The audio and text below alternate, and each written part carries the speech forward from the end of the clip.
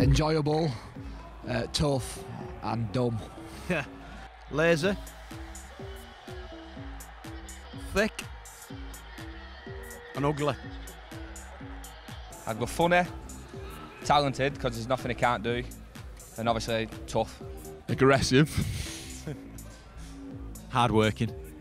That's two. A character. Yeah, he's a funny. I'll go funny, funny guy. I'd go character, ruthless, energetic. Funny, hard and ugly. I'm going to go special, tough and confident. It's probably relevant because of this, we're watching the 2009 Challenge Cup final on the screen there. You know, Benny always says that he played in that game with two-tone calves, still to this day. You know, I think he did as well. And it just really just typifies what Benny's about. Tough, uncompromising. You know, he actually thought if he said anything, he might get pulled out of the game. And it turned out he had I think it was a 20-centimetre tear in his calf and got through the game. You know, that's Benny all over.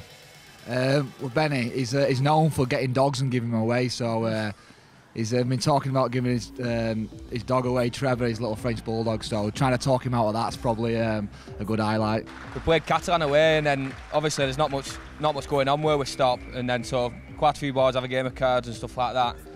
So anyway, I think it was the night after the game, and we was waiting for it to come home, we was having a game of cards. I just went walking through main reception, and there's nothing going on, there's a few quiet French people sat there, and then next minute, here's this tune going up piano. I thought, what's going on here? And then Benny just sat there on his own, played piano on his own. Mine's probably when we was on Mad Monday in Dublin, and is it a busker or whatever they're called, took his guitar off him and started singing. He had all the street going. That's probably one of mine. Yeah, I think on the other side, I think, like I said, watching the cup finals there, we won 3, and to this day, Benny still thinks he was robbed of 3 Lance Todd medals and still blames me and Breezy for stealing 2 of them. So, like I said, he's confident, and I think if you get him up here, he'll tell you that he's been robbed of 3. It's got to be Superman, isn't it? Super Benny Westwood, Superman. There is nothing Benny Westwood can't do. He'll tell you. There's nothing he can't do, other than play golf. He's absolutely at golf, and take quite a bit of cash off him each week. No, but yeah, definitely Superman. Superman, because he's Super Benny, innit? I'd just go with Game of Thrones, go with the Hound, because it looks like him, obviously. Jon Snow, King of the North. Oh, what's it called? The one with the burn on the face? The mountain, not the mountain. Dwyer. No.